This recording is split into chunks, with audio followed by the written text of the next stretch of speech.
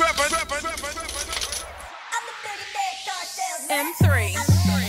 Welcome to the Millionaire Car Salesman Podcast, M3. the #1 resource for automotive sales professionals, managers, and owners M3. to learn how to make money, accumulate wealth, and to all out ball out in the auto industry. And now your hosts, Sean V. Bradley and L.A. Williams. 1, 2, 3, 4, M3. Hey everybody, this is Sean V. Bradley, president of Dealer Synergy and creator of the Millionaire Car Salesman Group and creator of the Millionaire Car Salesman Podcast. And I'm excited to have a guest today. His name is David Kirby. So David is an avid listener of the podcast. He heard the podcast and he texted like the free strategy session, and here we are. And what I figured, and I was telling David, is that unless it's something private or personal, you know what I mean, then I would not go on the air on this. But I figure, man, that he probably has some questions or challenges that some of you have. I mean, there's 25,000 members in the group and there's like hundreds of thousands plus downloads on the podcast. So I figure, okay, if I could help one person, let me start to see if I could help everybody else. So David, first of all, how long have you been a listener in the group or in the podcast for? So when I can, I listen to it mainly on my commute, along with a handful of other podcasts and stuff. Probably in 2020 was when I started selling cars. So that's really when I started looking for knowledge outside of my dealership, because I found out pretty quick that there's usually not a whole lot of knowledge on actually kind of anything outside of just the day-to-day process of how to sell a car on paper, how to actually generate traffic, how to build yourself up. That's kind of stuff that you have to go outside of a dealership to learn, in my experience, at least where I've worked at. And I'm going to develop a quick profile with you. And it's like, if you're an up, right? And at the dealership, you got to qualify them before you do the proper product selections. And before I start diagnosing, strategies, I want to find a little bit about you. Okay. So where are you based out of? Augusta, Georgia. Okay. I actually got a bunch of stores out there, Augusta, Georgia. Okay. Know the area pretty well. And what franchises do you work for? So I work for a family-owned dealership that has a FCA store. I guess it's Stellantis now. Yeah. A Toyota store and a Chevrolet store. So you work for, they sell the full Stellantis line, the Chrysler, Dodge, Jeep, Ram? Yeah. Yeah. Everything except for the Fiat. Yeah. So Chrysler, Dodge, Jeep, Ram, Toyota, and Chevrolet. Holy crap. Sir. Now, is it on one complex or is it like an auto mall? It's 3 different complexes, but we're able to sell. So where I'm at, I'm selling out of the Chrysler side. So I'm able to sell all 3. Sometimes if I sell a new Toyota or a new Chevrolet, I have to get one of them that's certified to do the delivery. I mean, commission's still all mine, but the money that comes from the manufacturer will go to whoever's actually certified. So you legitimately get to sell, if you need to, the whole suite?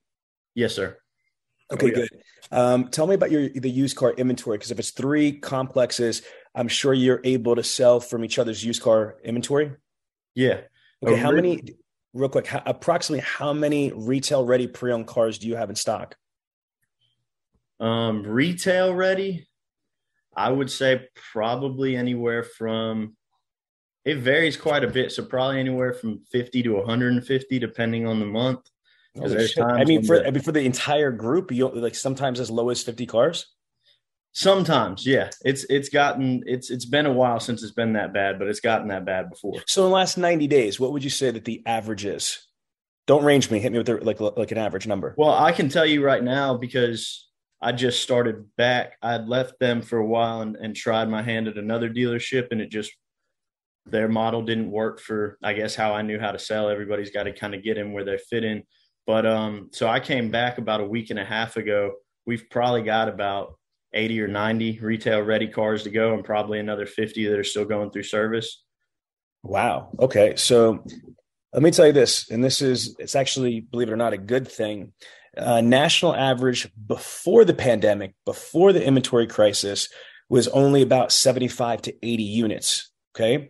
So, and I understand you have 3 complexes, so it's not like just the one store, but still to have access to 90 pre-owned cars post-apocalyptic pandemic, you know what I mean?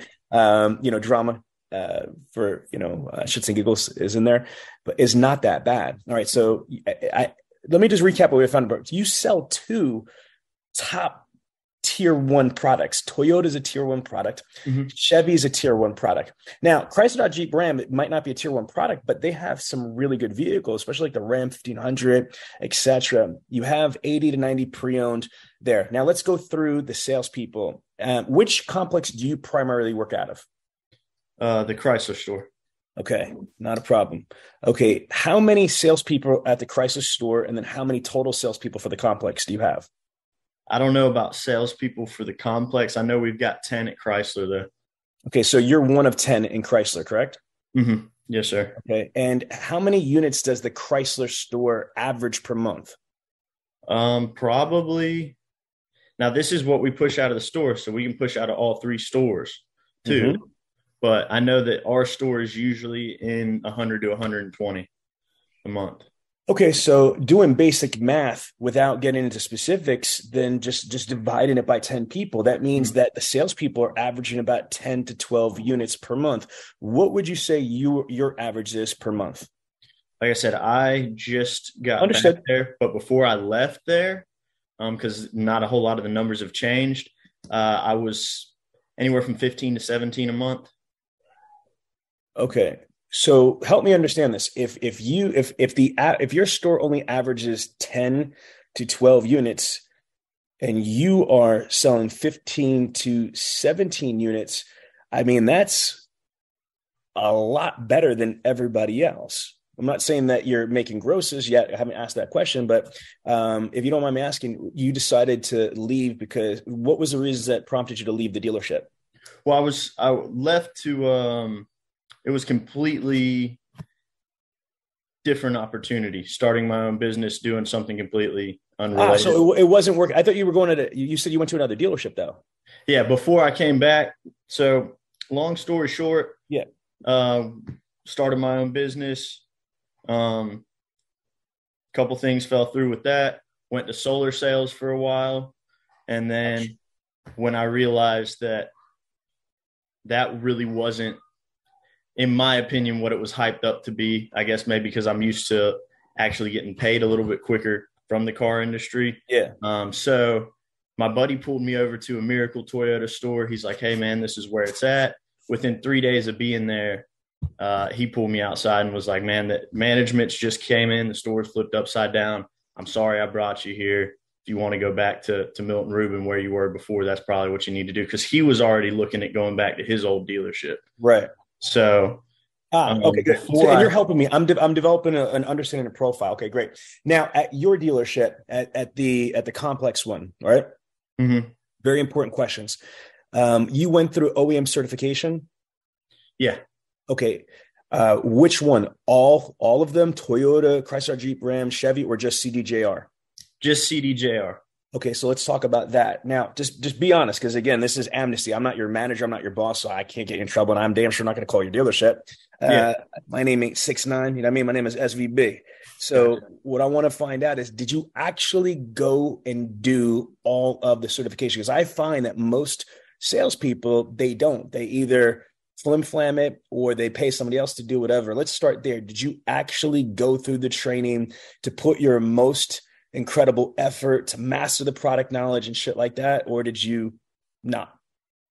No. And I got to get recertified this time too, but I'll be honest with you. I Quizleted the whole thing last time. I was, on paper, a RAM pro, a technology pro and all that stuff, but it was, I just didn't sit through the course. Cause like you said, it's what you see other people doing. And so it's kind of what you do to get to, and the managers almost kind of encourage it too. Cause it's like, don't waste time doing the training. We need you on the floor selling a car kind of thing. Yeah. Listen, brother, I'm gonna tell you right now, you're speaking truth. And Thank you, because I'm trying to help you. You know what I mean? And you can't, if I'm a doctor, you can't be embarrassed if you've got a rash in some weird places. And I think you could keep that rash, or you could get the doctor to fix it. But if you don't tell me the whole details, I'm not gonna be able to put this together. And I love the fact that you're being so transparent, because I've been having this conversation a lot that you're not alone. You're not the weird one. I mean, this is an epidemic. Both my daughters sell cars, and they've told me that they've got that. Here's what normally happens. Either there's people in the dealership are like, man, you don't need that bullshit. Stop wasting your time. It's stupid, man. I mean, and then there's people that are hustlers like, man, you don't need to do that bullshit. Give me $20, give me $50, and I'll do the test for you, or whatever it might be. And the example that you just said on your own, I didn't even prompt you, was that some of management was like, man, you don't need that bullshit. I need you on the floor right now. But here's the situation. Okay. Product knowledge is incredibly important, because subject matter expertise is what's going to make you more confident and more fluid. Do you know what I mean? Because at the end of the day, I don't know if anybody's taken the time to share this with you, but price is only relevant with the absence of value. You know what I mean? Which means that, price only really matters if you're not building value and hitting their value points. So the only thing a regular person understands is, what does it cost? Oh, that shit's too expensive. It's only expensive to people that don't see value. You know what I mean? Like, there is shit that is priceless to me that might be not priceless to somebody else. You know what I mean? But to me, it's priceless. Literally, I would pay anything or do anything to. I'll give you an example. My wife's, health, my children's security or whatever. You know what I mean? So again, you can't put a price tag on something like that. So again, here's the thing is, if we don't ever master the product, we are not going to ever be, that superior, confident advocate to try to build value on something. So here's my first bit of advice. Honestly, there's a lot of shit we could get into, and I could get into marketing, but here's the problem. Before we got into this, you're like, I need some help in marketing and advertising. Wait a minute. I'm not saying that you don't. You might need that. But let's say we do that. Let's say you got all these ups or whatever. If you're not going to maximize them, each and every one of those opportunities, you're just swimming upstream. You could keep your distance. You could get somewhere, but why swim against the freaking current? Why swim upstream when you could freaking coast downstream? You know what I'm saying? Like in a freaking, think of like a snow hill, and or a bobsled and shit. Whoosh! That's how I want to get to my destination. Yeah. In class, in style, and expeditiously. You know what I mean? In my TI voice. Shout out to ATL, right? So let's go through this now. Man, that's crazy. So I would really recommend that you master the product. Now, there's several different levels of mastering the product. Okay, so let's go into this. Let's just use the vehicle. So the Ram 1500. What is the number one competitor of the Ram 1500? I didn't say a competitor. I said the number one competitor. And you hesitate way too long. You should have written it like that. What is it? I mean, I'll take a stab. The F-150. That's correct. Do you know why the F-150?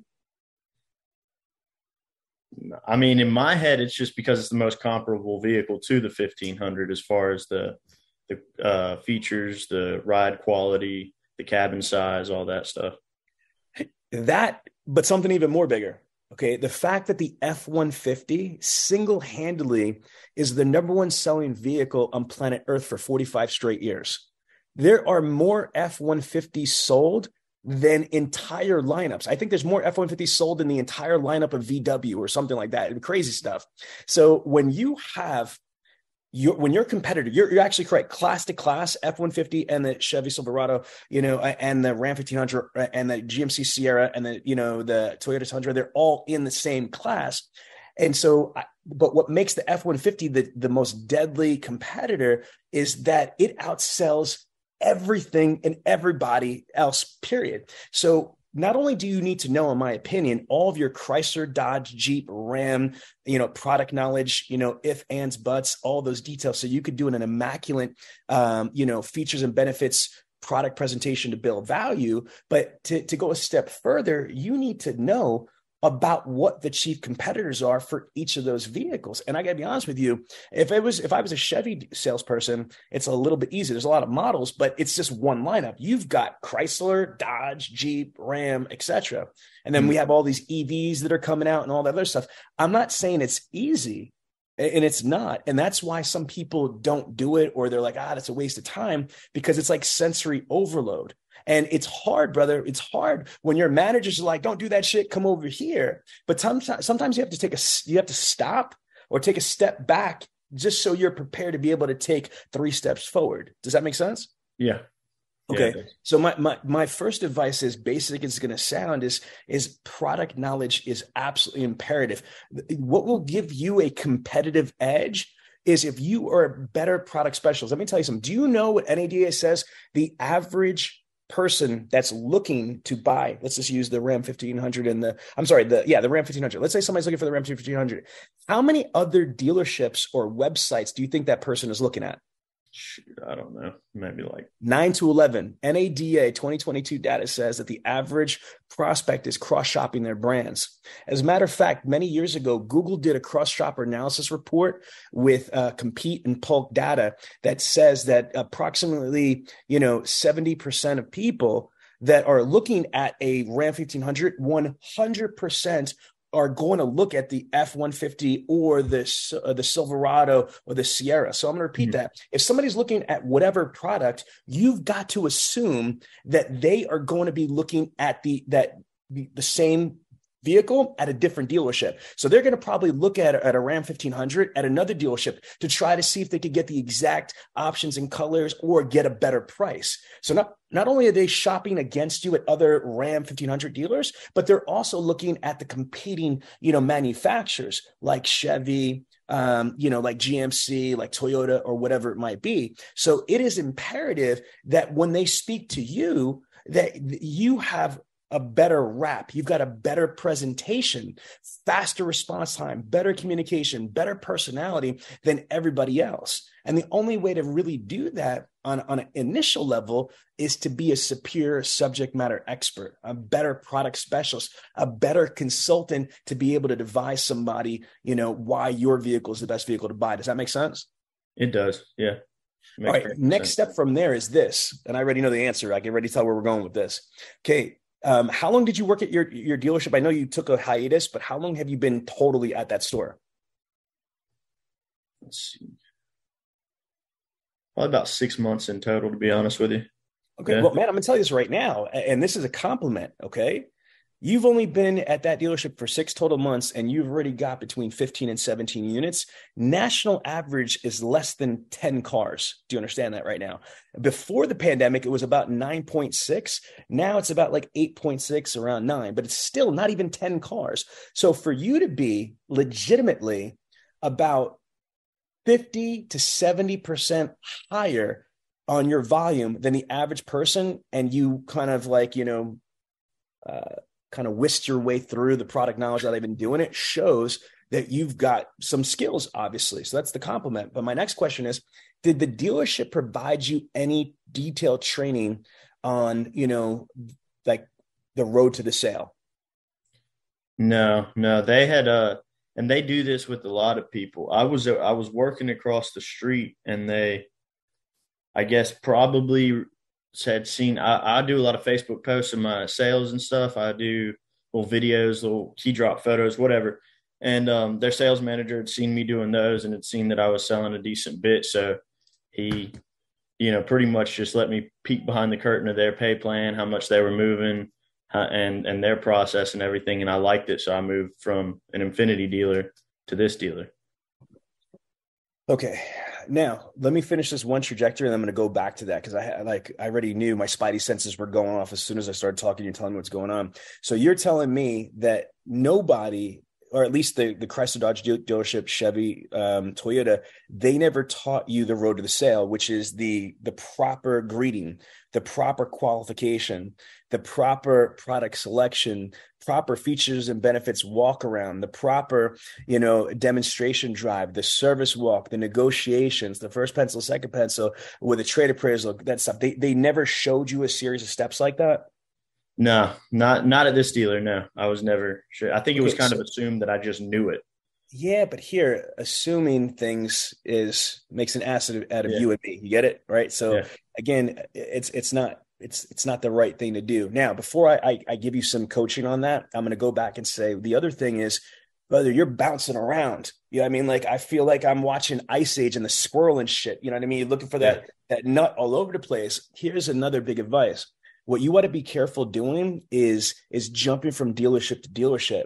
I know that might be easier said than done. So I'm not saying that you're wrong. I don't know what this motivating you, but I'm telling you this. I wish somebody had said this to me back in the day. You know, I was averaging 33 units a month, but if I didn't leave for whatever reason, I would have been able to develop my roots. What you've got to do is find the right place. But a lot of times, there was this, you're young, you know what I mean? There was, Eddie Murphy did this skit, about like the Little Rascals and the guy Buckwheat. It was like looking for love in all the wrong places. What I'm saying is that most salespeople are looking for love in all the wrong places. What that means is they think the grass is going to be better at a different dealership. Me personally, I don't give a fuck about the grass, the lawn, the concrete. I'm a beast. I'm going to make my money wherever I'm at. If I'm not going to, this is from experience though, I don't need to go to a dealership that's going to give me an umbilical cord and magic sales and this and that. What I want to be able to do is find a dealership that's going to give me opportunity. A dealership that's got inventory, okay, is important. I can't sell nothing to nobody. I need something to sell. So I need inventory. The next thing I'm going to need is I need a dealership that's going to provide me the opportunities at first until I could build my book of business, until I could get my marketing, advertising, and branding on prospecting on and referrals pumping. I need to have access to the umbilical cord. That's going to be walk-in ups. That's going to be phone ups. That's going to be internet ups. That's going to be the service drive. That's going to be orphan owners. That's going to be, data mining, equity mining stuff. That's going to be the BDC. See, some dealerships don't allow salespeople to sell from those things. So let me ask you, the current dealership that you're at right now, are you able to take walk-in fresh ups? Yes. Are you able to take internet ups? Oh, yeah. I'm one of the few that is, yeah. Okay, good. See my point. One of the few that is. Are you able to take phone ups? Yes. Are you able to work the service drive? Yes. Okay. Are you able to get orphan owners? No, not selecting them myself. Sometimes they do get dumped into my follow-up. Have you ever went to your boss and said, hey, can I get a shitload of orphan owners? Honestly, no. There you go. So you don't know that. So you don't know, right? Now, what about data mining, equity mining, lease terminations, things like that? Do you have access to any of that stuff? I don't have access to it. No. Can you ask, have you ever asked to have access to that? No.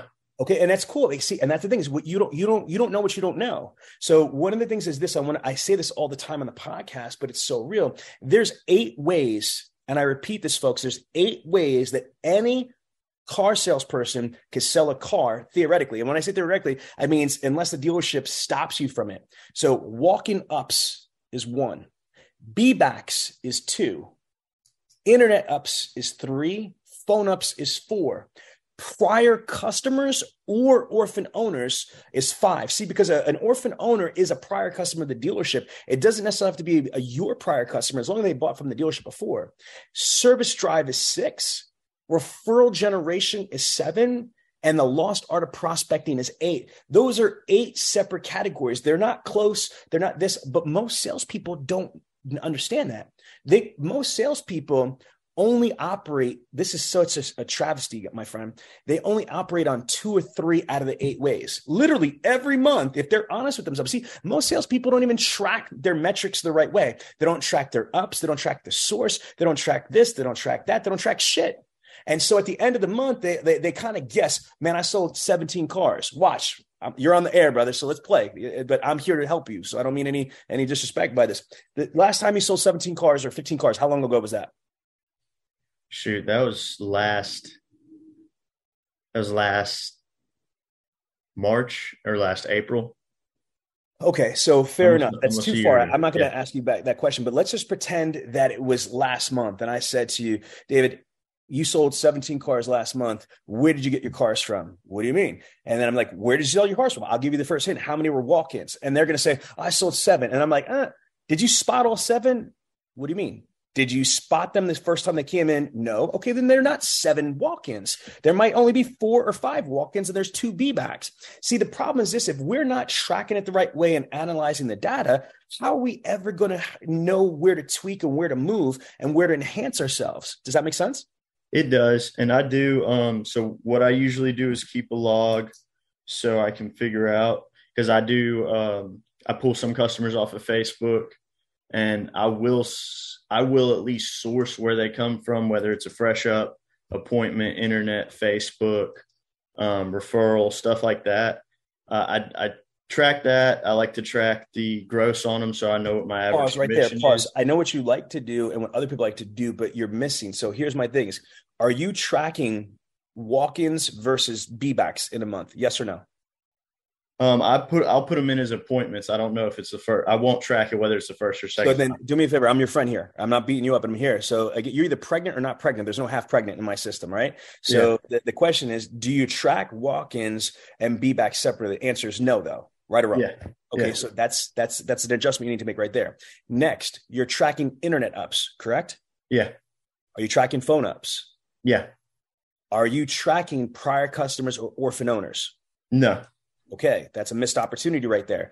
Even if you don't have a book of business for prior customers, my brother, you understand that the highest closing ratio by far has always been repeat customers. Repeat customers and which are, prior customers or orphan owners have a 65% closing ratio versus a fresh up non-appointment. I'm not talking about an appointment or BDC, but a fresh walk-in is only an 18 to 25% closing ratio.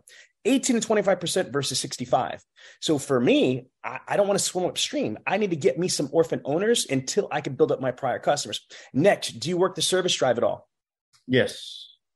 Okay. Now, do you realize that that's a good thing, because NADA says that a service customer is 7 times as likely to purchase a vehicle from where they service a car from? It's extremely important. Service drive. What about referrals versus prospects? There's a lot of people, they don't know how to differentiate. They think they're the same thing, but a referral is completely different than a prospect. Are you aware of that? No. What's the difference? Well, it's a very big difference. It's subtle, but it's a gargantuan difference. A referral means that somebody else created the opportunity and gave it to you. So for example, if let's say, you're my friend, or you're my family member, or hell, you're my friend of me, you're my high school bully, whatever the fuck you are, right? If you turn around and I know that you sell cars, and I go to my friend Frank and I'm like, hey, Franca, you need to buy a car. I got a friend, his name is David Kirby. He works at a Chrysler Dodge Ram dealership, and they got some good cars. So now if Franca comes to you, you didn't generate that prospect yourself. Your referral agent did, which was me. I referred that to you, versus if I turn around and I go into a bar or a diner or a restaurant, and I have a conversation with my server, with my waitress or my waiter, right? And I'm like, hey, are you in the market for a car? And they're like, actually, how did you know? I am. My car is all fucked up. I need a new car. Okay, now I created the opportunity. Or if you're on Facebook and you post, you live stream in IG or TikTok, your inventory, whatever, and somebody responds, oh my God, that's a great car. I would love to have that. If you generate the opportunity yourself, that's a prospect. Does that make sense? It does. So that's a separate category. So one of the things that you want to do is know in the beginning of the month that you have 8 different ways that you could sell a car from. 8 different ways. I'm going to repeat them one more time. Walk-in, be-back, internet, phone, prior customers / orphan owners, service conversions, referrals, and prospecting. So now you have 8 different ways that you can sell an automobile. And what I'm going to say to you, David, is that most salespeople, especially if they're just getting back into the industry like you are, or they're brand new to the industry, or they just, change stores or whatever it is, if they don't have a book of business, what normally happens is this: they need to live off the land, is what I call it, or live off the umbilical cord until they could get their book of business ramped up and or until they could build their own marketing engine, whether it's through organic or paid ads, and start creating their own ups themselves. But the strategy should be to live off the land until you could be self-sustained. And you don't need to take any ups. I'm going to tell you this right now. The most successful people, like the Chrissy Burtons, this is a female in Indiana who sold 74 cars in 1 month with no assistance, all special finance deals. She's a beast. This is not normal. And I'm not saying it's easy. I've never even done that shit. I've been doing this for almost 24 years, but I'm saying she exists. She's real. Then you have my guy, Cody Carter. He sold in December, a couple months ago. He sold 121.5, units. He sold about 1,000 units last year. He made $1.1 million, on the showroom floor. It's insane. So again, I actually sold 1,100 cars, my bad. And the idea though is this: if you have a diversified approach, I'll give you an example. Your dealer group, should click in for you. Why do you think they have 3 complexes? Quick answer. It's only one answer. Because they cater to different types of customers. No, they don't give a shit about that. Because they can make more money. Because I promise you this right now, if they could sell the same amount of cars or more cars with just the Chevy dealership or just the rooftop, they wouldn't deal with the other bullshit. Ask any owner. The more facilities, there's more liability, there's more oversight from the different manufacturers and all this other stuff. The reason why people that own dealer groups have multiple dealerships is for one reason: more money. Because if they didn't want more money, they would be happy with the one dealership they have. Does that make sense? Yeah.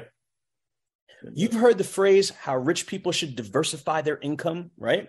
Whether they invest in stocks, bonds, this and that. What you need to do is diversify your revenue streams. You've got to have multiple layers of revenue streams coming through. If you're just living off of the same ups that are coming through, you're going to be limited. You want to have leads coming from this way, leads coming from this way, leads coming from this way until you build your book of business. Then what you do is you start to cut the fat away. I'll give an example. Internet ups are the lowest closing leads. I'm the internet guy. I've been doing internet sales for 23 and a half years, brother, at a very high level. So I am a huge advocate of the internet. I pioneered internet sales. I've been doing internet since 1999, for real. So I'm not hating on the internet. But the reality is it's the lowest closing ratio right now in this post-pandemic protocol. In the post-pandemic protocol right now, the average internet lead closes within 30 days of inception at like 5%. Let me be crystal clear. I get 500 leads in a month. 10% is 50. 5% is 25. How in the world am I only selling 25 cars? Because it's the lowest closing ratio. It's the highest gestation period. The average internet up, Chrysler will tell you the average buying cycle before the pandemic was about 90 days, 83 to 87 days. Now, because of the pandemic and the direct orders and the low inventory and all that other excuse shit, it's now pushed to 120 to 150 days. Does that make sense? Oh, yeah. All right, good. Let's go to the next thing. So what I would say is this: you should definitely understand that you have multiple ways that you could sell a car and you could tackle them. So you have to turn around and project manage yourself or time manage yourself. So you're not just living off of the internet ups or the phone ups or the social media ups. You're able to diversify the ways that you are, generating opportunities. Does that make sense? Yeah, it does. Okay. Now, what about skills? Let's role play. I just want to kind of see your skill level, because obviously I respect that you got skills. If you're selling 15 to 17 cars, you have to have some type of skill. So let's just pretend. Which is your favorite vehicle to sell now that you're back? Doesn't really matter, to be honest with you. I don't have a favorite vehicle. Give me just name a product that you sell. Let's see. What's the last thing I sold? Challenger, Dodge Challenger. Yeah, Dodge Challenger, perfect. I don't know all the little details in Dodge Challenger, but let's say I'm looking at a 2023 Dodge Challenger. This is my Dealer Synergy customer worksheet needs assessment. Do you have at your dealership a customer needs assessment? No. Okay, this is going to be fun then. So let's go live. And don't worry, what's good for the goose is good for the gander. So we're going to do this 2 different ways. You're going to qualify me, and then I'm going to qualify you, and we're going to see who's a little more thorough. All right. So here's a scenario. You just met me at the dealership. I'm not even going to go. I'm going to skip the meet and greet. You did it great. You introduced yourself. You told me your name, and it was perfect. Right. And then you sat me down at your desk, and let's start the process. How do you sell me a car? Let's start with qualify me. Okay. And you're looking for a Challenger? We don't know that yet. We don't know that yet, but I'm not going to be hard. If you just ask me what I'm looking for, I'll tell you Dodge Challenger. So let's start from there. Let's go to role play. Don't tell me what you're going to do now. Now, when I go 3, 2, 1, we're live role play. I'm the up. All right. 3, 2, 1, I'm the up. Awesome. First off, thanks for coming into the dealership today, Sean. So let me go ahead and get some information from you just so I can go ahead and make sure we get the vehicle that meets all your wants and needs. So really quick, are you here for a car, truck, or SUV today? I think I'm looking for an SUV. I'm looking for the Dodge. Is a Challenger an SUV, correct? Or is the Challenger is actually going to be the 2-door coupe. Oh, man. So that's what my wife wants. I'm here actually on a mission for my wife. She sent me in looking for the Challenger, and I thought that it was the SUV. All right. Okay, my wife's got good taste. So it's a 2-door car. Okay, so I guess that's what I'm looking for. Okay, awesome. Yeah, those are really popular cars. Well, let me ask you this. We've got a decent selection of inventory right now. The Challenger is going to come from a V6 to a V8. But before we get into those details, do you know, is she married to a particular color combination as far as the interior and exterior? I know how wives are. She better be only married to me, but what do you mean married to something else? Gotcha. So did she tell you what color she wants? Yeah, no, she said she prefers black. Okay.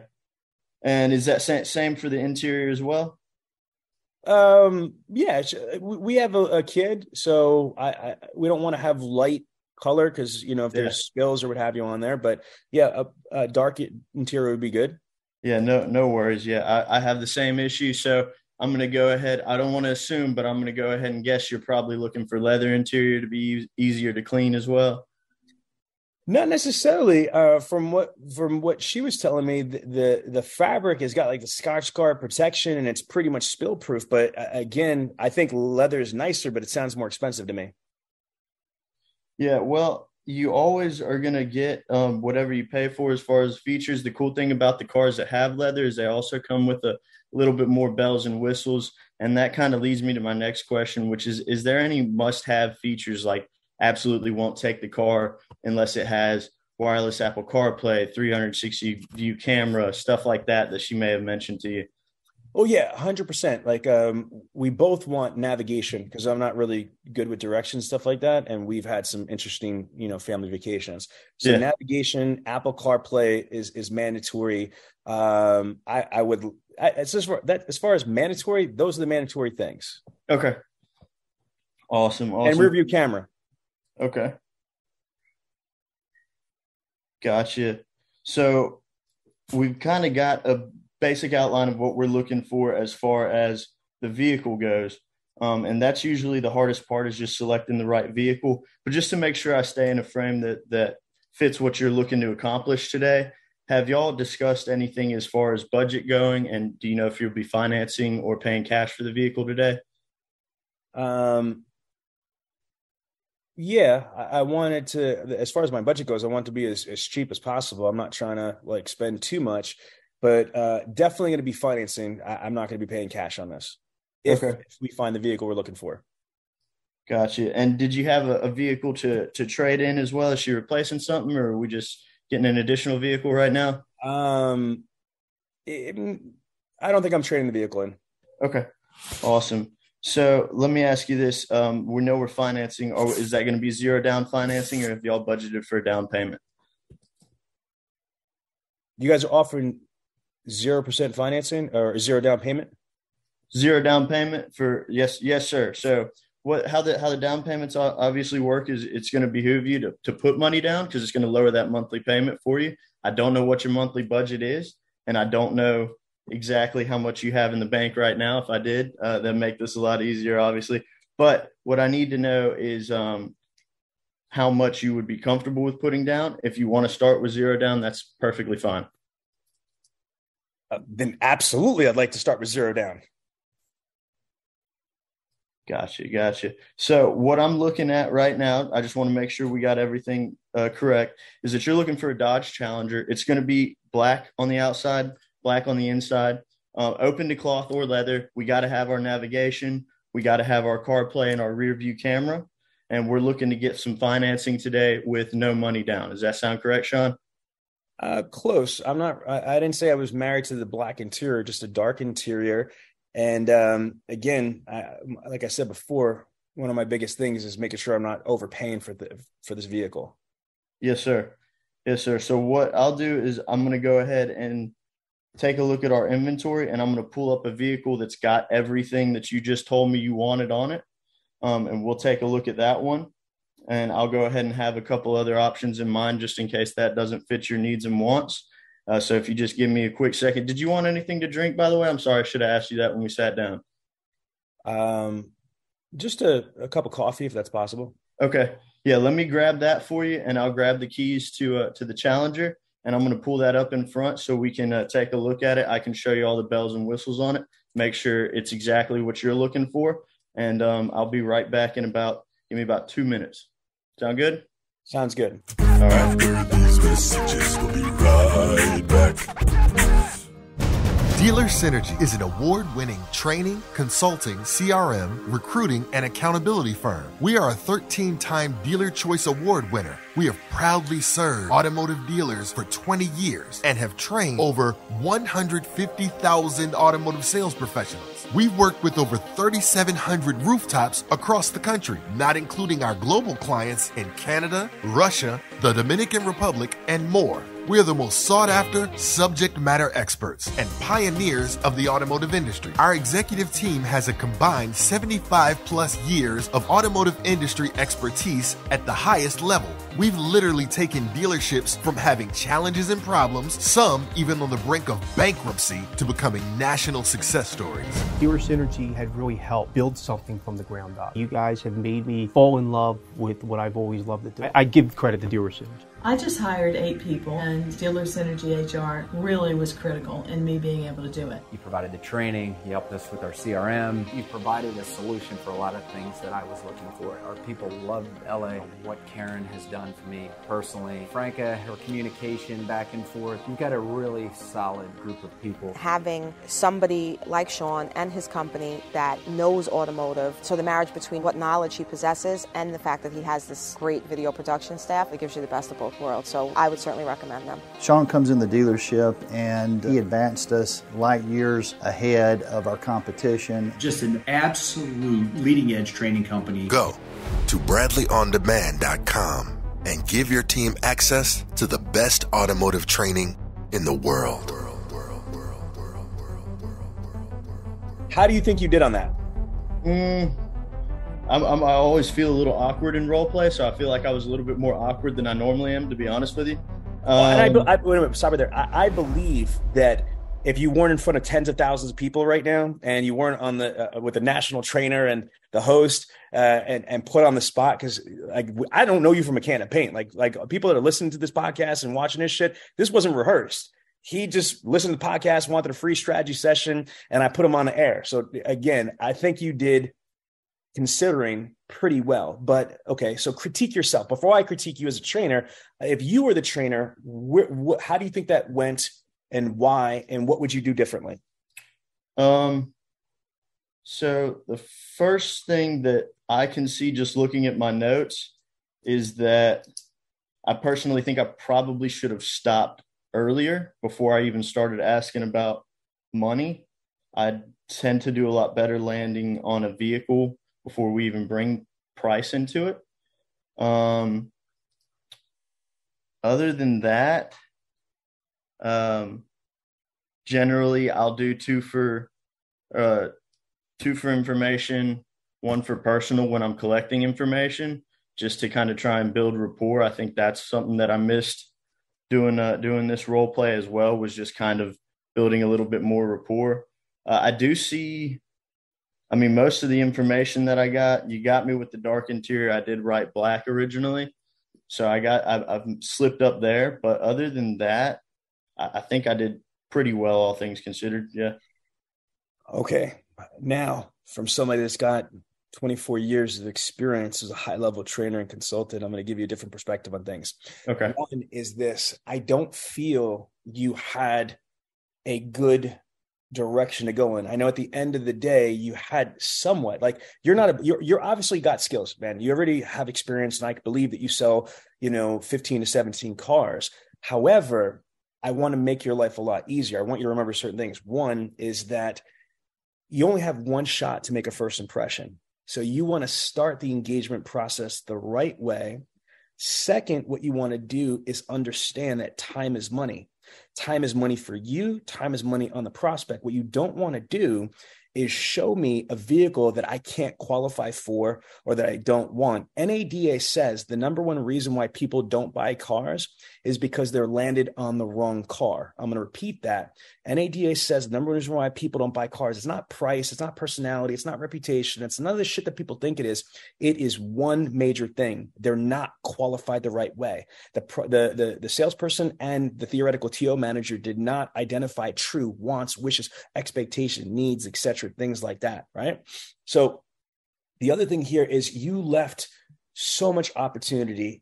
I'm going to heavily critique and go through the initial investment, the down payment section, because nobody taught you that one of the keys to profitability in the deal is down payment. You let me go with 0%. You kind of even prompted me with it. I didn't even know that zero down was even an option until you volunteered it to me.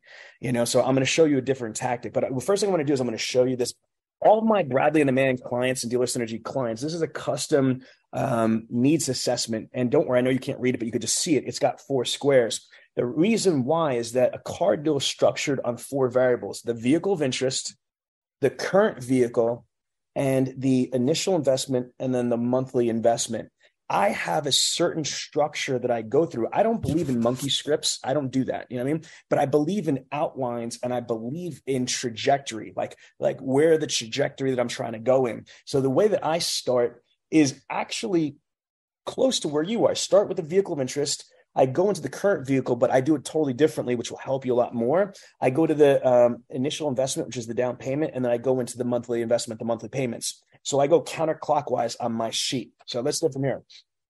I don't know shit apparently about the Dodge, Chargers. So let's just turn and use something a little bit easier, a Jeep Compass, right? That's it. Okay. So here's what I'm going to do. We're going to skip. What's good for the goose is good for the gander. We skipped your meet and greet. So assume that I engaged you at the showroom and I greeted you properly, and you followed me like a lemming to my desk. So you're sitting down, and I'm going to say this. I'm like, you ready to introduce yourself? So David, what I want to do right here is just take a couple minutes to be able to gather some information that's going to save you time. And tell you right now, most of my clients love this process, because by investing a couple minutes now, it could save us hours later on. Does that sound fair? Yeah, it makes sense. Okay. So again, you said that you're looking for a new Jeep Compass, correct? A 2023 Compass. Is that correct? Yes, sir. Okay. So tell me, what are the features that are important to you? I have to have the wireless Apple CarPlay for sure. Mm-hmm. I'd like to have leather seats, and then if we have one that has a sunroof, that's a preference. It's not a deal breaker for me. And then the adaptive cruise control, I need that for my ride to work. Okay. Now, the must-haves that I have is the cruise control and the Apple CarPlay, correct? Yes, sir. Okay. Right. The likes, again, leather, possibly sunroof, etc. Mm-hmm. Okay. Do you have a color preference? I like darker colors. Yeah, I don't really wash my car a lot, so neither do I. So anything darker is nice. I don't like straight black. I think it's called there's like a granite color, I think it is. It's like a dark gray. Okay. That's the one I was looking at. So your first color choice would be the granite gray. What would your second color choice be? I would probably go with the there's like a dark, kind of like a ruby red. I think that would probably be my second one. Dark ruby red. And as far as interior, first color choice for the interior? Would be black. Any dark color for the interior. wouldn't matter too much. I got a little 2-year-old who's going to be throwing stuff all over the place. So anything that's going to hide the stains. You have a 2-year-old. Oh, a boy or girl? He's a boy. Boy. And what's his name? Caspian. Oh, wow. That's a beautiful name. I'm actually a parent too. I have 4 kids. Mine a little bit older. I have a 9-year-old, a 15-year-old. I got a 22-year-old and I got a 24-year-old. As crazy as that's going to sound. So first of all, congratulations. And Caspian's your only child? Yeah, he is. Okay. All right. Now, David, question for you. Which is more important to you, features or budget? Obviously the budget. I mean, features are great, but if I can't afford it, it doesn't matter what it has. You know, I love that you said that because, again, I've been doing this for over 20 years. And when I find my clients, they fall into 2 categories. Some people are hyper specific on a budget, which I try to respect. At the end of the day, my job here is your advocate, trying to get you not only the car of your dreams, but on the terms that you want. But then I have other clients. That, you know, they say that they have a budget, but they want particular things and they don't care. You know, they're willing to, you know, possibly pay more for a specific item.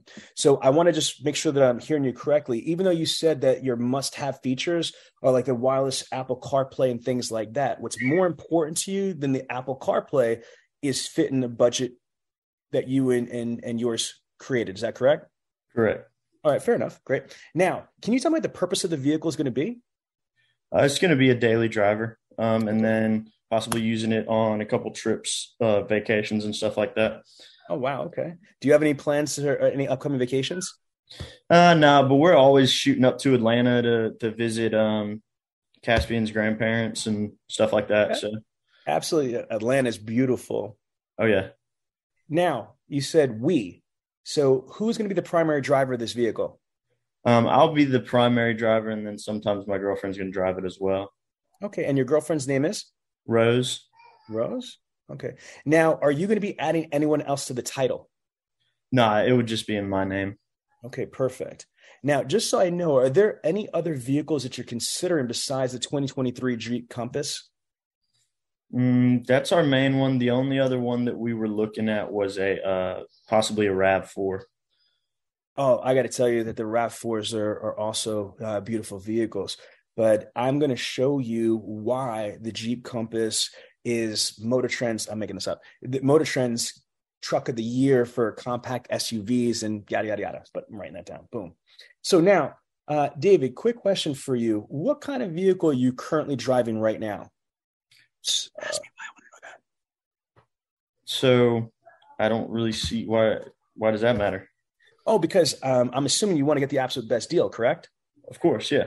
Okay, well, David, a lot of people don't realize this, but the manufacturers have money and incentives that are not open to the public. For example, there might be what's called conquest money. So if you have a certain vehicle that's not a Chrysler Dodge Jeep Ram, there might be money that manufacturers will be able to allow me to pass on to you to be able to incentivize you to come out. Then there's also a possibility there might be what's called owner loyalty. So if you're a current Chrysler Dodge Jeep Ram owner, there might be a money that's there to incentivize you to stay with the brand.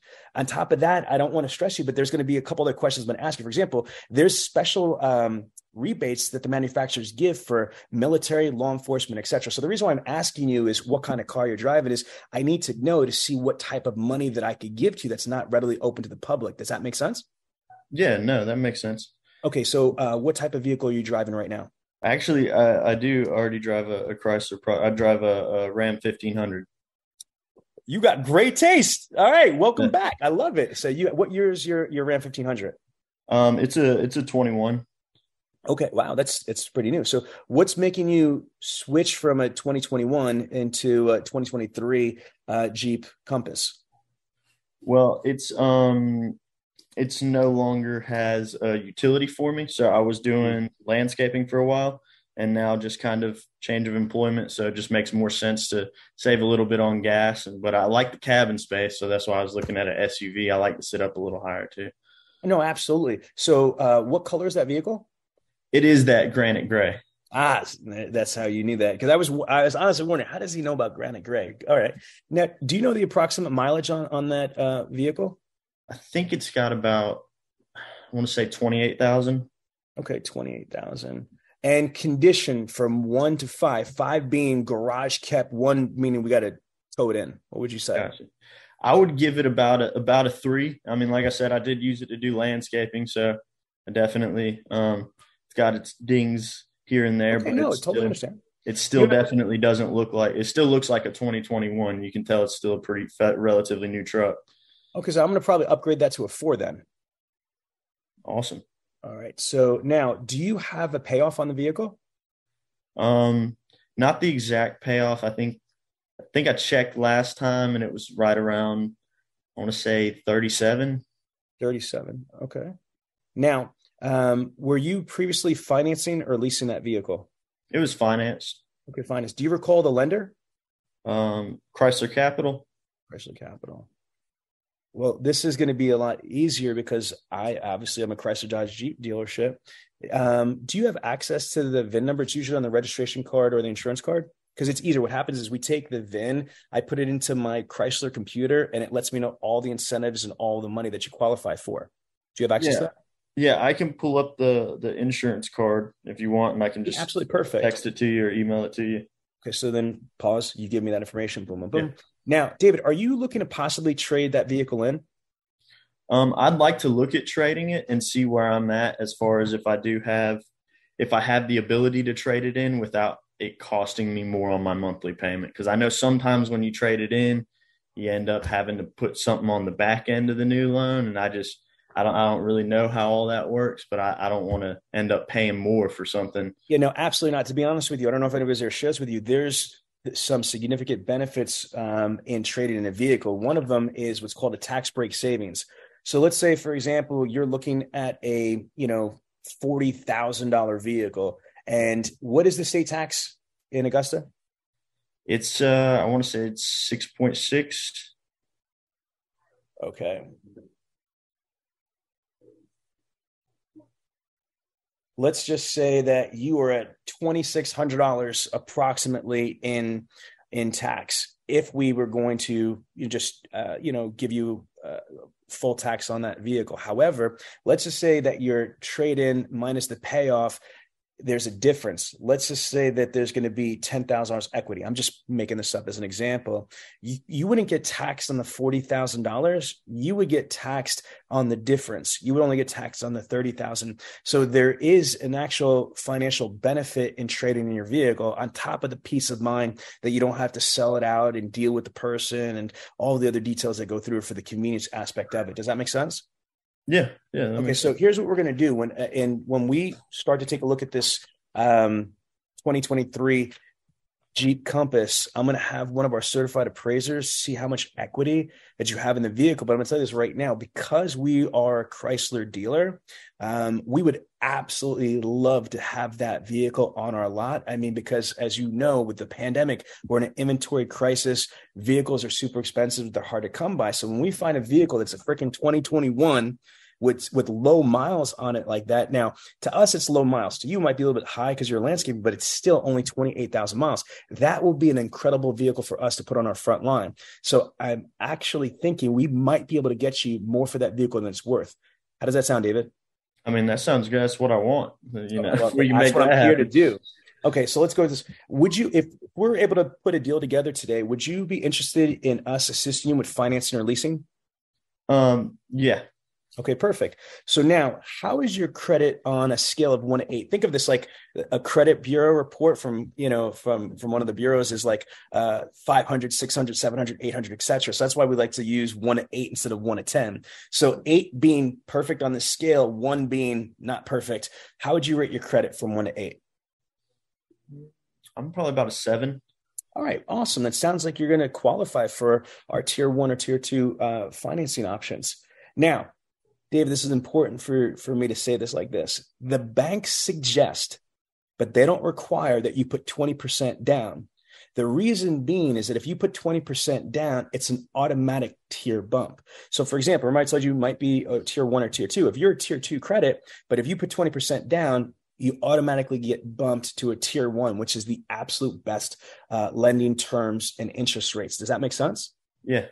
Okay. Yeah, so are you comfortable to put 20% down? I'd like to see, what that factors out to, but I do have some money that I could put down. All right, so I'll give you an example. So let's just say, let's take the trade possibility out of this until we could do an equity assessment, just to put dollars to dollars here. If you're looking at a $40,000 vehicle, approximately, again, 20% is about $8,000. Are you comfortable to put $8,000 down on this? Yeah, that's a little steep. I could buy a cash car for $8,000. I might have $1,000 I can put down. Okay, so if you put listen, again, like I said to you, this is not a requirement, and this is not for me. The bank suggests that you put 20% down just from that tier jump. You did say that you believe your credit is a 7 out of an 8, so that might not be necessary. So you're comfortable putting $1,000 down, but you're also going to put your taxes and motor vehicle. Is that correct? Well, you told me about the tax break and everything, so we'll see what those come out to. I know for sure I can do the $1,000 down. I don't know if I can do any more than that. But if you had to, David, only if you had to, do you think you'd be able to come up with an extra $1,500? If I absolutely had to, and I absolutely loved the car, I could only if you love the car. Because I'm gonna tell you right now, if you didn't love the car, I wouldn't want you to buy this. Okay, this is going to be, one of the most expensive items you're going to buy. I want you to absolutely love this vehicle. And again, only if you have to, David. Does that make sense? Yeah, it makes sense. Okay, cool. So we're having that there. Now, Dave, remember before when we first started the conversation and I was asking you what's important to you, budget or features? Which is the most important to you? You told me budget, correct? Yes, sir. So did you and Rose create a budget for yourself before you came in today? I have a number in mind. It's more, since it's going to be my car, it's ultimately up to me. What was the budget that you had in mind, David? So I don't want to go above $600 a month.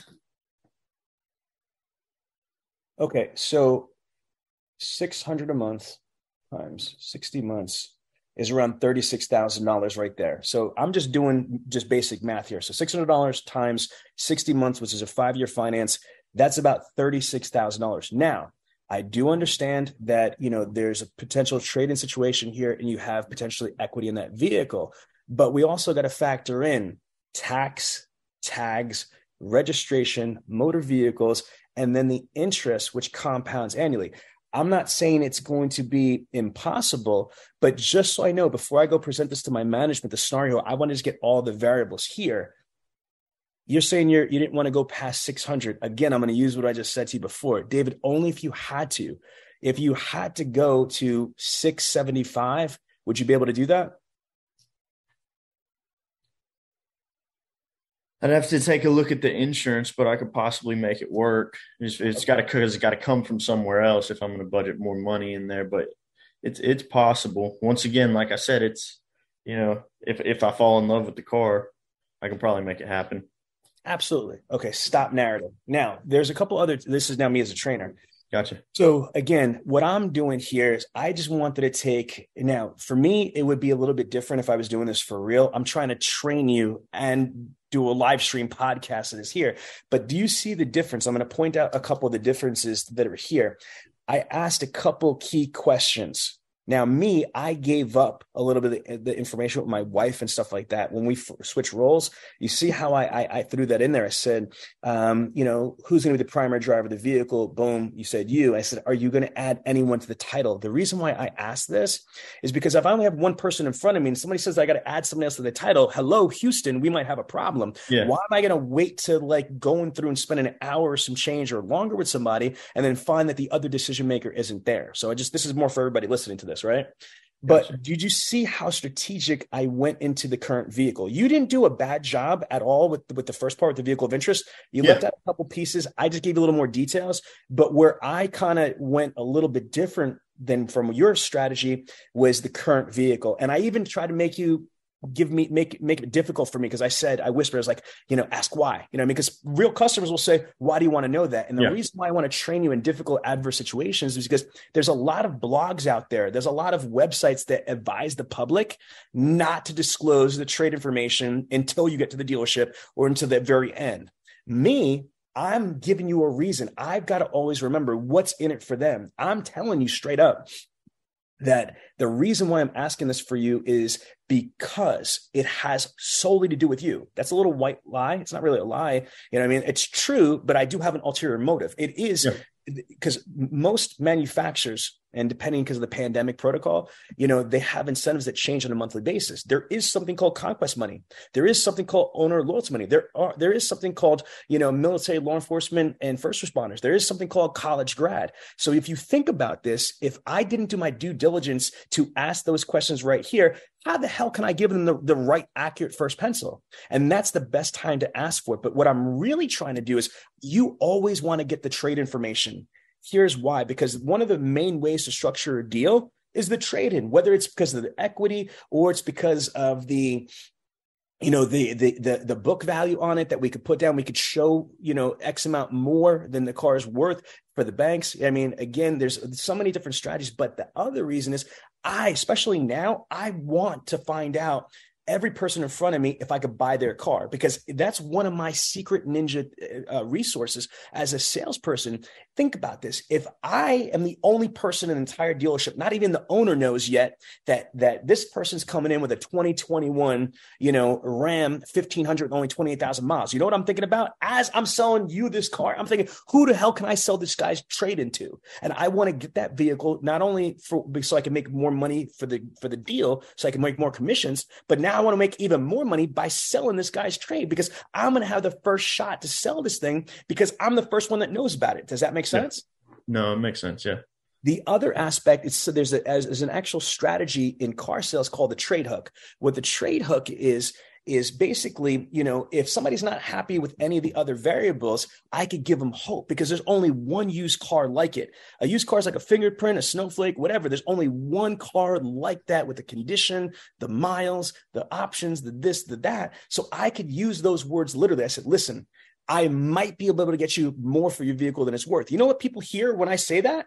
It's selective hearing. They hear, I'm going to absolutely give you more than your vehicle is worth. That's not what I said. I said, I might be able to get you more for your vehicle than it's worth. And I might be able to, depending on the condition and how my desk manager feels, obviously.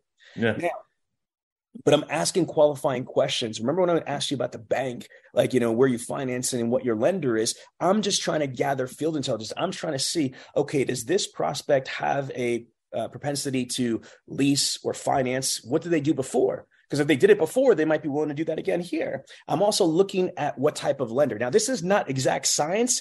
This is not voodoo either, but these are little signals. If somebody tells me that they're going through, like back in the day, like AmeriCredit or, one of these subprime banks, then I know red flag, this person might have a credit situation. So then I know I need to tread carefully going forward before I start showing them vehicles all over the lot that they're not qualified for.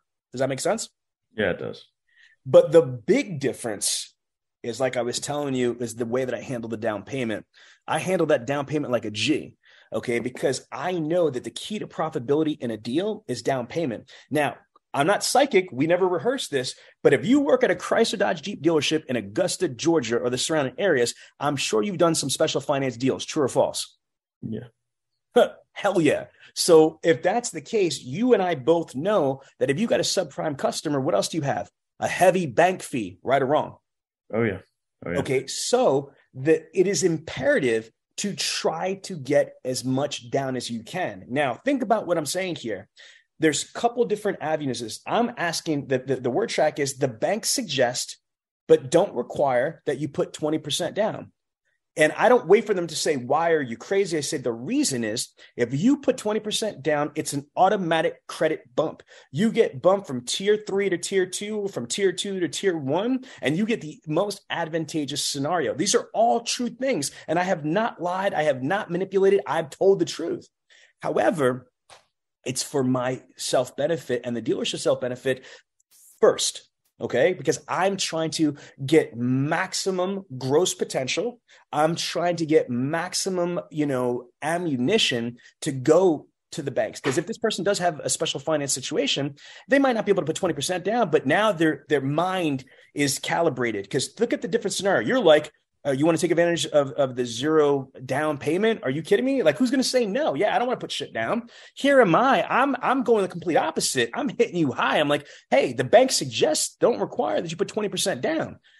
You were going to have me put zero down, and you're okay with it. I'm trying to get you to cough up 8 G's, and you're like, I can't do 8 G's.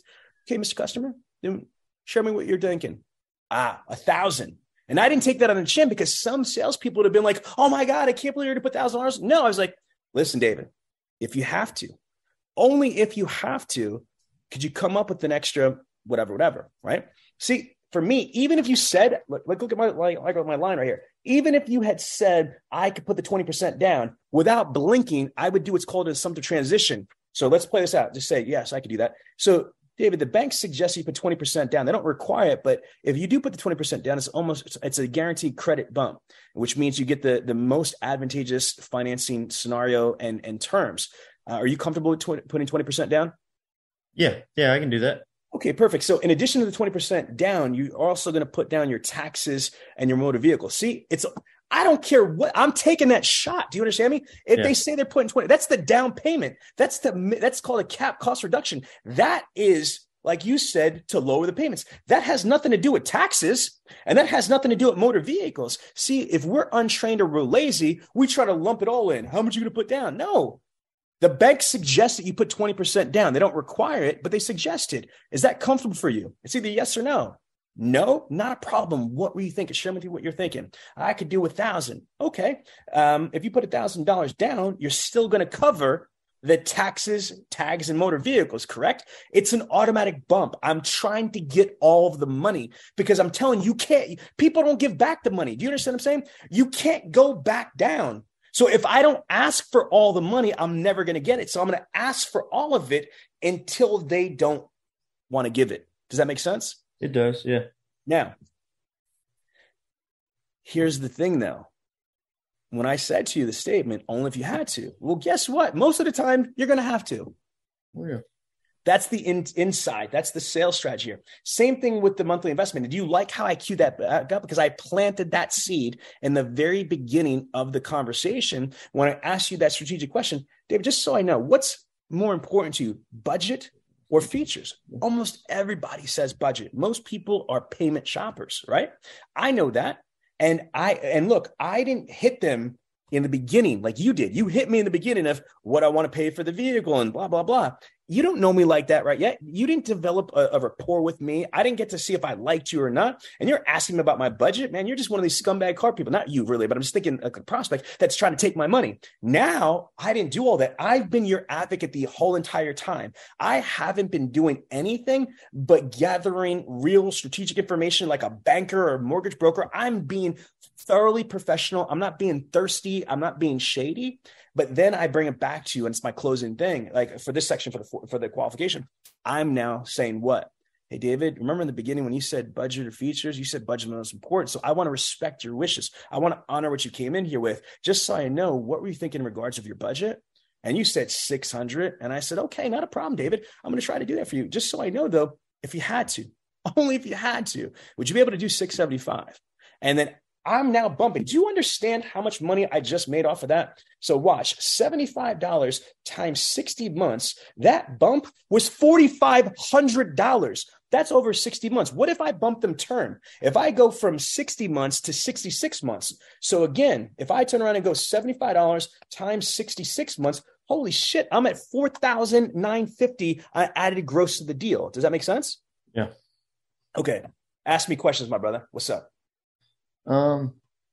No, I mean, I'm seeing everything. It makes a whole lot of sense. I don't have a whole lot of questions, to be honest with you. I'm kind of just taking notes and taking it all in.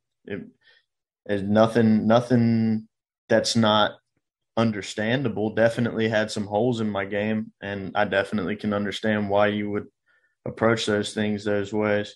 It just, I think the best part about it is you're almost asking for a down payment 3 different times.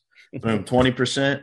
Oh, no, you can't do that. Okay, what can you do? All right, well, can you do your taxes and fees? Oh, you can't do that? Okay, well, if you absolutely had to, then can you? And it's like same. So you're giving them, kind of 3 strikes, and then you're okay. You tell me no 3 times, then, then I'll actually believe you. But I'm going to at least take the swing.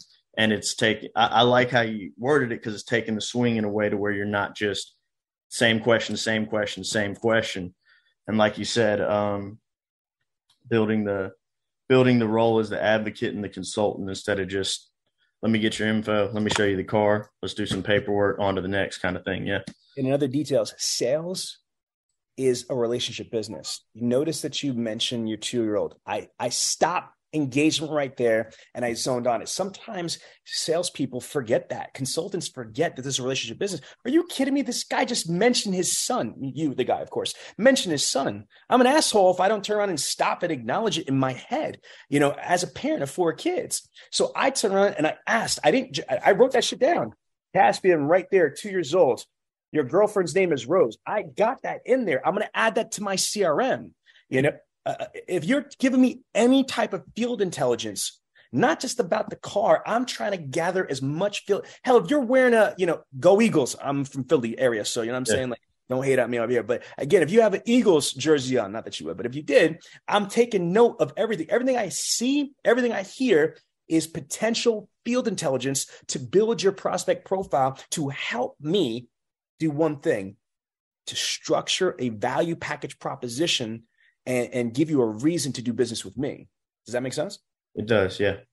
All right, so now I'm going to transition and spend like 5 more minutes, and then I'm going to let you go back to your day. Is that I'm telling you right now, what you should do is really focus on your skills. There should be 2 aspects of your focus right now. One is your skills. You self-admitted that, you kind of coasted through the OEM certification, the product certification details.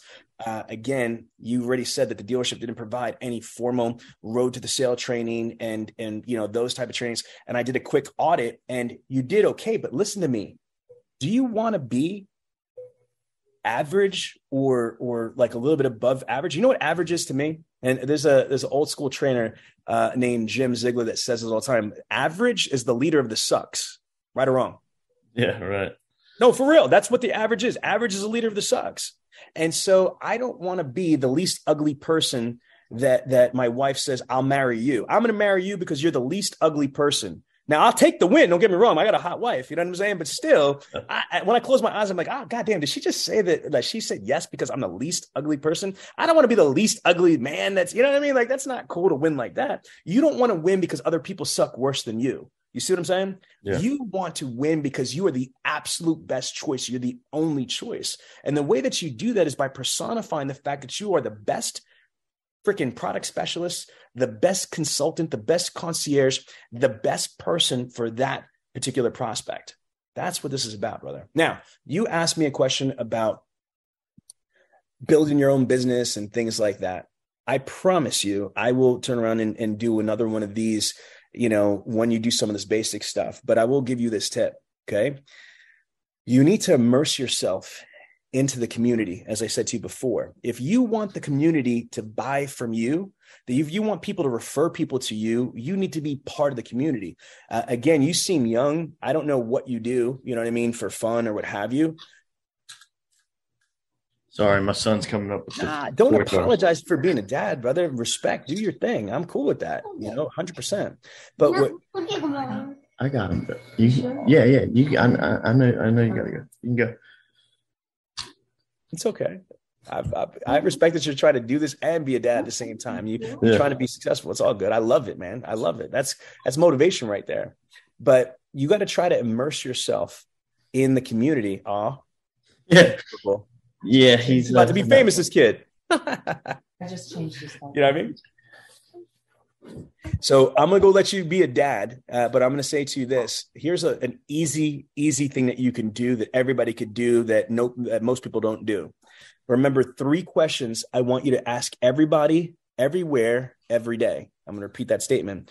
I'm going to give you 3 questions I want you to ask everybody, everywhere, every day. Question number 1 is, Are you in the market for a vehicle? And don't get mad at me. Don't throw shit at the computer. Like, I'm dead serious, right? Are you in the market for a vehicle?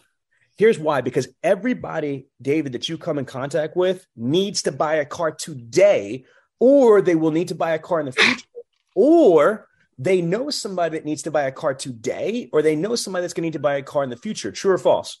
True.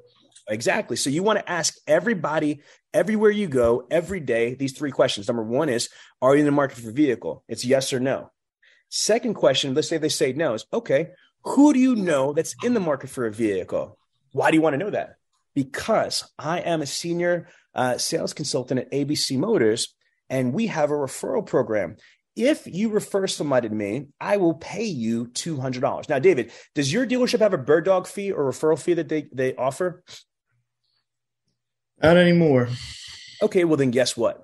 You should come up with out of your pocket. Again, think about this. If somebody doesn't refer somebody to you, then you don't lose anything. Scared money don't make any money. Do you see what I'm saying? So again, this is only you're not going to pay out a bullshit referral. You're going to pay out if somebody really gave you some money. So think about it. You've got to incentivize people, whether it's by just asking and being a great person. Some people are just going to give you natural, organic referrals. However, other people might need incentive, whether that's you are bartering with them, or you're paying them, or you're exchanging services. For example, like if I were you, I would find any real estate agents or any mortgage brokers or any insurance agents and say, hey, look, I'm in sales just like you. If you could, refer anybody to me that's in the market for a vehicle. And if I sell them, not only will I give you a little bit of money, whatever I could do, a gift card or this, that, and the other thing, if you don't want to pay them cash, but I will reciprocate. Anybody that I ever hear in my world, I'm around a lot of people at the dealership that needs insurance or house or mortgage, I'm going to refer you. So it's called reciprocal referrals. You know what I mean? But regardless, if you can get some money to give somebody, that's a really good incentive too. Not the only incentive, but it's a good one. And here's the third one. If they say, I don't know anybody. Okay, what kind of car are you driving? Why do you want to know that? Well, because I just mentioned I work at a car dealership and we're in a freaking pandemic and there's an inventory crisis and my owners are actually going over book value. It's crazy. They're depending on the condition. I might be able to get you more for your vehicle than it's worth. So I'm going to repeat that. Are you in the market for a vehicle? Who do you know that's in the market for a vehicle? And what kind of car are you driving? I am telling you, brother, if you just go to YouTube and type in Sean V. Bradley ups waiter, Sean V. Bradley ups waitress, Sean V. Bradley ups tattoo artist, there are videos with me in the field, and you could tell it's not staged or fake. I'm at a tattoo shop, like in a Game of Thrones pose, and I'm getting these tattoos on me and stuff like that. And I'm having a conversation with the tattoo artist. And at first she's like, no. And I'm like, listen, how would you like to make an extra $6,000 to $7,000 a year for doing practically nothing? I'm a high-level consultant at ABC Motors over here, and we have a referral program. All you got to do is say to me, hey, Sean, I know somebody that might be interested in a vehicle. And if I happen to sell them, I'm going to give you X amount of dollars. You don't have to do anything. Just do what you do every day. And if somebody happens to mention they want to buy a car, let me know. Think about this. This is what people don't think about. There's called microeconomics and macroeconomics. Microeconomics is you selling a car to one person or trying to sell a car to one person every day versus macroeconomics that you're trying to sell a car, not fleet, but you're trying to sell a car to the police department in Augusta, the Augusta Police Department, the Augusta Fire Department, or the local church or whatever it is. Or if you're able to find a referral agent.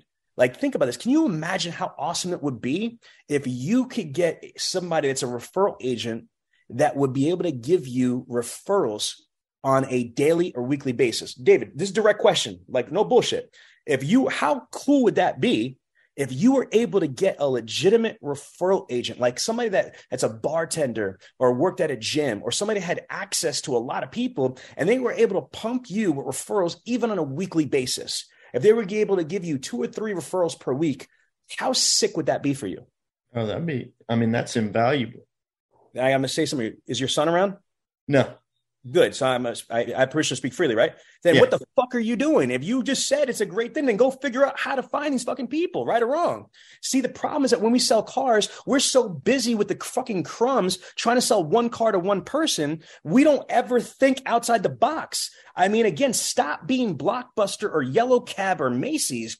Be Airbnb, be Uber, be Netflix. Think outside the box. Think, man, how can I get somebody to give me referrals on a daily or weekly basis? And then that's what you got to do. That's your mission. I don't care if it takes you 1 day, 5 days, a week, 2 months, but damn it, when you get that person, that referral agent to pump you referrals on a weekly basis, man, cha-ching. And then you know what you do? Get another one. And then another one, like Khaled, another one. You feel me? Yeah. Get another one.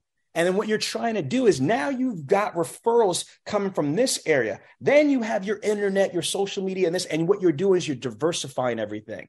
Mm-hmm. That makes sense? It does. It does. All right, listen, my brother, it's 5 o'clock. I stayed a lot longer on this because I'm trying to help you. You know what I mean? And again, this shit was completely free for everybody out there. I didn't get $1. Yeah, I mean, I'm working like I just started. I'm working like I'm an ugly stripper and it's New Year's Eve. You feel me? I appreciate that. I do. Yeah. Did you get value on this? I did. I got a whole lot of value on it. Did you have fun? Oh, yeah. Yeah. Okay, so here's what you got to do when we get off of here, because you said you switched your profile when you left. You need to go to, that's my family by there. I had them Simpsonized. That's legit. Nice. But what you need to go to is you need to go to the Millionaire Car Salesman Group and join, because check this out. You're streaming right now. There's like only 4 people because this is a long ass thing. It was like an hour and 20 minutes, but you are streaming in front of 24,803 people in here. But when you join the group, it's free. You'll be able to watch our session again and again and again for free. How cool is awesome. That? Yeah, that works. That's what I need to. All right, my brother. Well, listen, I hope this was valuable. If it is, I only ask one small thing in return. Please go to Google, find Dealer Synergy, and leave me a review. I feel like I earned it. You feel like I earned it? Oh, yeah, for sure. Okay, now you also notice I lead by examples. You want to make sure that you are always asking for reviews. Okay, it's very important. Shakespeare said, show me your friends and I'll tell you who are. Meaning, again, people are influenced by what other people say. So again, I've got over 2,300 video testimonies, video reviews on YouTube. I got hundreds and hundreds of, Google reviews because of stuff like this. So there you have it, the Millionaire Car Salesman Podcast. This podcast comes to you every week from the city of brotherly love, Philadelphia, Pennsylvania. If you have a question about the show or would like the chance to become a guest, feel free to contact us directly at 856-546-2440 or email us at millionairecarsalesman@gmail.com. This program is a presentation of Synergy Records, produced by Tiana Mick and L.A. Williams. Production and engineering by L.A. Williams. The Millionaire Car Salesman Podcast is hosted every week by L.A. Williams and the Millionaire Car Salesman himself, Sean V. Bradley. The Millionaire Car Salesman Podcast can be found everywhere, so please don't forget to review, subscribe to, and share the show. Thanks for listening to the Millionaire Car Salesman Podcast, and remember, where I'm from, money provides options. If you enjoyed this podcast, then make sure to give it a thumbs up, subscribe, and leave us a review. Let some other folks know about it. Oh, and don't forget to join the Millionaire Car Salesman group on Facebook. We'll see you there.